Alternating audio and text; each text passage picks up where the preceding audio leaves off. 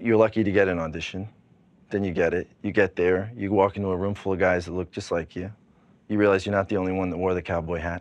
Then you can hear the other guy in the other room auditioning, and now you're thinking about not doing it like him as opposed to doing it the way that you wanted to do it. Then before you go in, you hear the casting director negotiating the deal for the guy that already got the part. Yeah. Turns out Jared Leto already got it. Yeah. You know? Then you go in, you think you're doing you just think, I'll do it as an acting exercise. I know I'm not going to get it. I'll just take it as an experience, you know? And then you get to the scene where you're supposed to cry over your friend, and you get the tears going, and you're emotional, and then she gets a call and asks you to leave the room. You're trying to keep the tears up, but it's 10 minutes because you're waiting out there, and you're trying to keep in the zone, and you lose it, and you come back, and you want to pick it up. You want to start again, but she makes you pick it up where you left off.